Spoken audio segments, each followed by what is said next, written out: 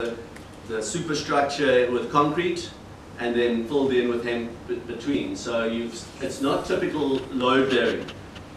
Pass that around. That one's a little bit heavier because there's a bit of white cement in it, but usually it can be super light as well.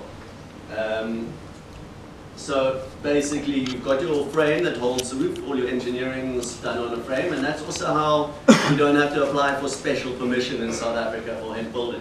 We're applying for wood frame building that's got a lime and cellulose infill. So all the engineering, everything is done on your frame.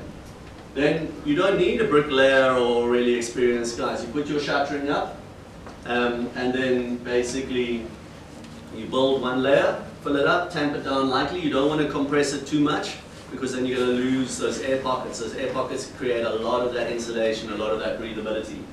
Tamp it down lightly, let that dry, move the boards up, do another layer until you build your solid wall. How long does it take to dry? You can do it pretty much after like half a day. You just don't want to go too high too fast because then you're going to get bowing at the bottom if it hasn't actually properly set. So you can see that's pretty, that would have been one, sorry, that's on the stoop of Mickey's soup kitchen delivering the hemp foods. Okay, so next, getting to like later on, this is the latest build that just happened in Bad Skeerdersbos, which is out near Kranzby.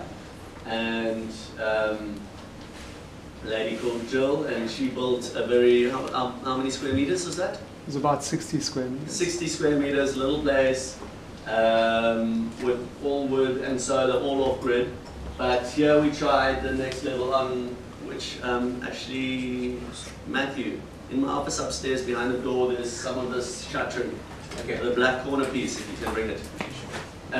So this is another way of doing the shuttering. Instead of doing the wood shuttering like a plyboard, which takes quite a long time because you've got to unscrew it all the time and then move it up another level and try and get it all lined up.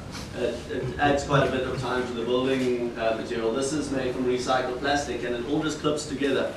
You have different length pieces. Wolf, I don't know, you ran into a few challenges using it the first time? Yeah, I think it's just kind of getting used to it. Yeah. But after that, it was super quick. Yeah, so basically, instead of that whole process of now with the shuttering having to move it up, you'll see when Matthew comes, it's a very, very simple process. All of these are little keys and it locks together. Yeah? Not sure where it is. Behind the door on the right-hand side as you go in the office. Okay, I'm taking it. Yeah. Yeah, so that makes it go even faster because you'll have it, it's already going to be set. These are your spaces over here, from there to there. It's got a rod that you'll just pull out, but that's perfectly set, so you get a much straighter wall.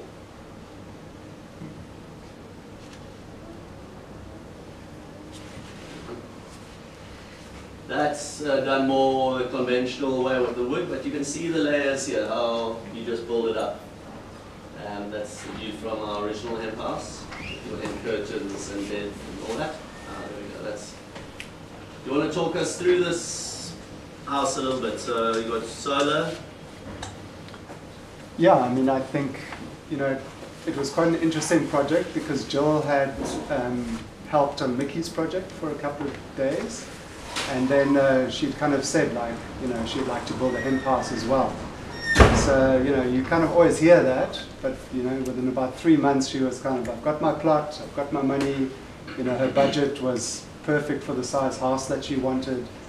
And yeah, I mean, we went about it, and she really wanted to be involved in the build as well. So that was quite nice. And, you know, we